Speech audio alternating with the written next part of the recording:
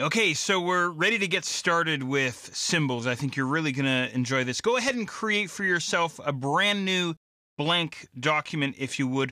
We're going to start off with graphic symbols first, right off the top here. These are the simplest symbol type, by the way. Graphic symbols are great for static objects, things like logos or perhaps interface elements, things like that. They can be used for simple animation, but if you want to create something that has more complex animation, you really want to go with a movie clip symbol, which we'll see in just a little while. Now, what we can do with our symbols too, by the way, is we can create them from scratch, or we can build them, we can construct them from existing content. So what I'd like to do is I'd like to show you both methods. So what I'm going to do here is I'm going to hit Commando or Control-O on my keyboard into my open dialog box, and inside my project files folder, go ahead and grab invaders.fla. Go ahead and pop that file open. And what we will find inside invaders.fla are two alien invaders. And what I'm going to do is I'm going to take this first guy here, go ahead and select him. I want you to copy him and then head back over to your new blank Flash project and go ahead and paste that guy in. There we go. So we want to take this cartoon alien invader and we want to convert him to a graphic symbol. So we're going to take this existing content and convert it to a graphic symbol. Here's how it goes. Make sure you have that content selected, the content that you want to convert to a graphic symbol, and then head up to your Modify menu all the way up at the top, and then down to Convert to Symbol. And notice your keyboard shortcut, by the way. This is a good shortcut to remember. Simply F8 on your keyboard, okay?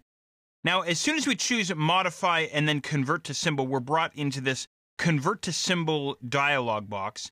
And right off the bat, it's asking us for a name for our symbol. Now, oftentimes I'm in a hurry and I'm not really thinking, and I just leave the name, the default name there, symbol 1. And I wind up with, symbol 1, symbol 2, symbol 3, symbol 17, symbol 18, symbol 19. You get the idea. I have all these symbols and I can't remember which one's which. So I highly recommend that you give your symbols nice, useful names. Perhaps something like Alien Invader. How's that? How about Alien Invader number 1? Okay. Now, below that, we can set the symbol type. There's movie clip, the default. We want to go with a graphic symbol type. So go ahead and set the type menu to graphic. And then when you're ready, go ahead and click OK on your keyboard. Now, whether you know it or not, a bunch of interesting things have happened. What I now see on my screen is not the alien invader. Now what I have is an instance of my alien invader. And this is probably the toughest thing for new Flash users to wrap the old noodle around. This is not my symbol on the stage. This is an instance of my symbol, as it's called. Think of it as an occurrence of your symbol, if you will. So I have this instance selected on the stage. Over inside the Properties panel, I can see it reads instance of, and then whatever you had named your symbol, Alien Invader number 1. Okay?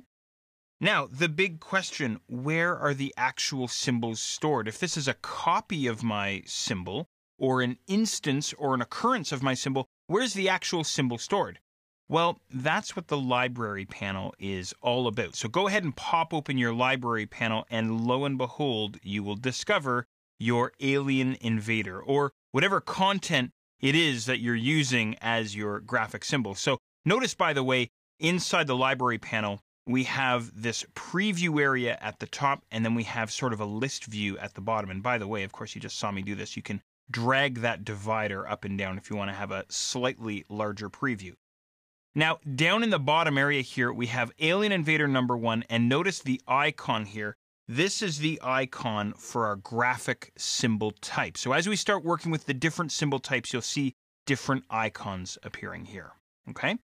So there you go. There's the basics for taking some existing content that either you paste into your project, as we had done here, or you could take some content that you had already created, you select that content, and then convert it to a graphic symbol, okay? Now, in the next exercise, what I want to do is I want to show you how you can create a graphic symbol from scratch, from nothing. Let's go and see how to do that.